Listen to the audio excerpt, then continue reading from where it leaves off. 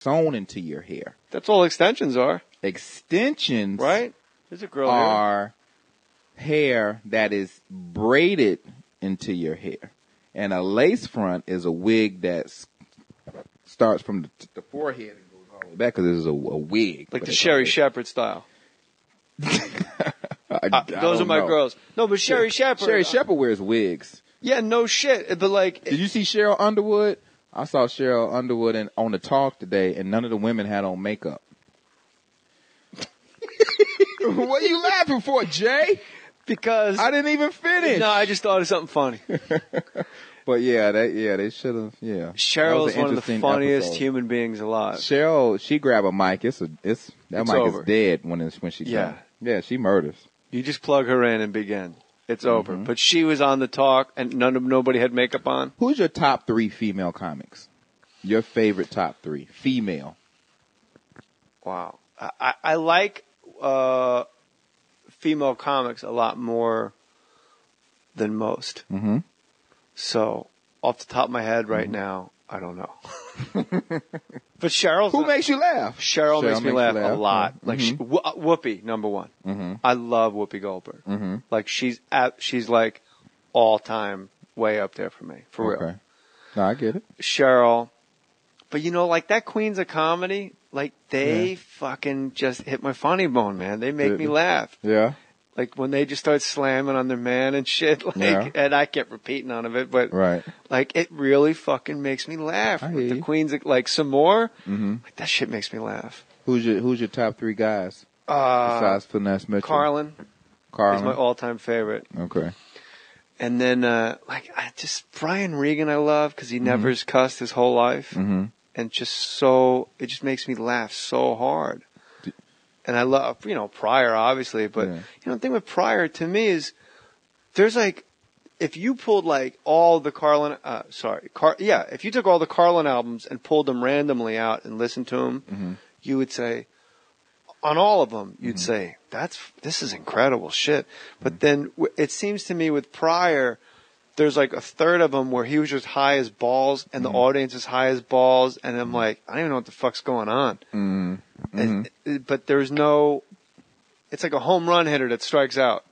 When I got that Pryor discology thing, and it was like 10 discs in there or whatever, and I was listening to it, I heard some of everydoing Oh my God.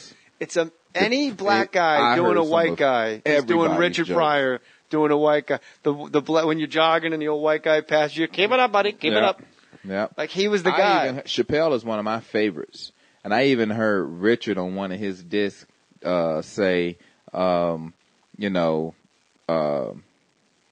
heard him say, spread your butt cheeks, Johnson, or something like that. Like, what Chappelle said something about, what you want me to do, spread my cheeks when he gets pulled over by the police or whatever. But Chappelle did that on Killing Me Softly. He did that whole little bit, and I was just like, hey everybody, this is Dave Chappelle. And one of the weird things about my act is every once in a while, I do my punchline in a light voice. For no reason at all. Just look at the audience and go, you know why they don't take black people hostage? Because we're bad bargaining chips. Because we're bad bargaining chips. Robin Harris. Because we're bad bargaining chips. But then later when he goes to the white guy voice, I'm like, no, that's... Finesse, you want to know why I didn't take the $50 million from Comedy Central to do another season of Chappelle's show? You sound like fucking... Why, Dave? Because it had a dick that came with it, and I didn't want the dick part of it. And I was like, what? Is that like Tracy's Papa Bear speech? Yeah, pretty much. Finesse. You can't be Papa Bear. You can't Finesse Mitchell. Do Dave again. I'm trying to figure out you sound like... that's Dave. Did you rule South Africa once when you were done with your jail sentence? That's what you fucking sound. That's what you sound like. I went to South Africa, man, and when I came back to the States, everybody said I went crazy. I just went on vacation with my kids. Can I have a vacation with my kids? Who are your favorites of all time? Chappelle, Attell, And Pryor. And Eddie Murphy. I wish there was a third somebody with L in their name. I know, Chappelle. And Fontanelle. And Lunell. What up, Lunell? Lunell. Don't sleep on Lunell now. Don't sleep on Lunell. I was so surprised to find out you played football for the University of Miami. By the Canes. Oh, we got beat so bad the other day. And you played with Warren Sapp and with The Rock. Yep. How about The Rock? He didn't play. Did The Rock play all the time? No, he played a little bit. Guy? Situational. Special he was team. hurt a lot.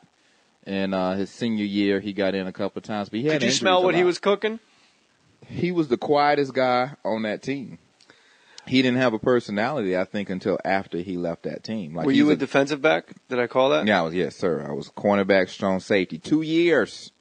And then I got kicked off the team. Why? Smoking grass? No, grades. You got to have a certain GPA to play football. At Miami? Know that. Yes, sir. Even at Miami. Write your name. Just scribble your name here. It was like you can get away with some stuff, but a 1.5, you can't do it. Finesse.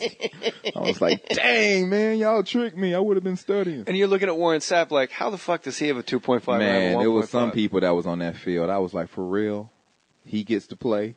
You know what I mean? You knew these guys Did you start? No, man. I came in my freshman year. Practice team, special teams, and off the team. Those were my. That was my. They say special teams is all attitude. Would you agree with that?